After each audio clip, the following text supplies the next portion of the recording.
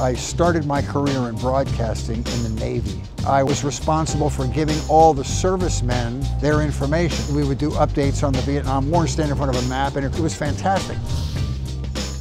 I came out here to be a comedy writer and a stand-up comedian, and the old news director at Channel 4 and his wife were in the audience one night. He came up and introduced himself and said, "This is an odd question. Do you have any desire to come and do some vacation relief work for me on Channel 4? And I said, "I don't know that much about weather." He said, "Perfect. There's no weather in California. This will work out great." I auditioned the following Tuesday. I was told the following Thursday I had the job, and I've been here 35 years.